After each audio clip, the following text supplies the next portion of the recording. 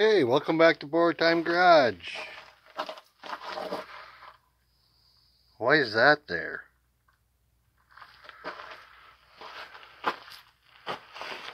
What's with the springs?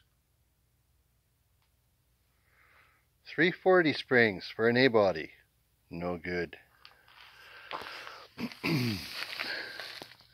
That's a 7-leaf, big block A-body spring.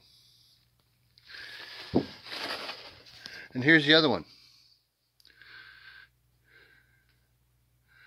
That's a 5/8 bolt.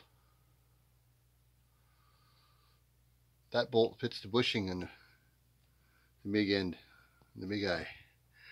So I bored out the hole in the front so the 5/8 bolt would fit. And look at this. I'm fabbing up spring sliders. Not bad. That's enough for today. Tomorrow we'll finish this up. So anyway, that's a short one. Yeah, got the big block springs back in. The 340 springs are out. They're 6-leaf. The big block ones are 7. Made myself some spring sliders. I mean, I could have bought them for $100, but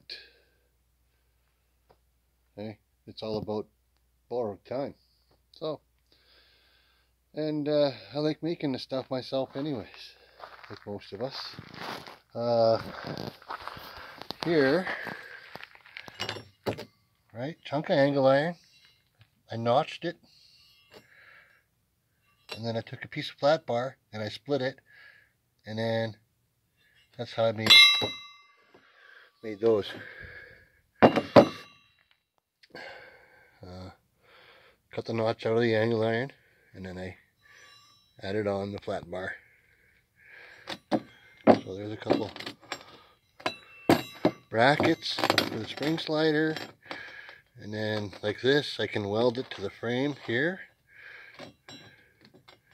on the ends, and in all likelihood I will at least box the back end. That's what I'm thinking.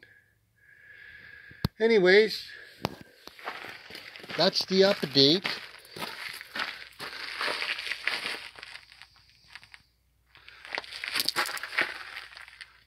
Yeah, that's going to change the ride height on this car a little bit, I think. So we'll see how that's going to work. Anyways, thanks for watching Borrowed Time.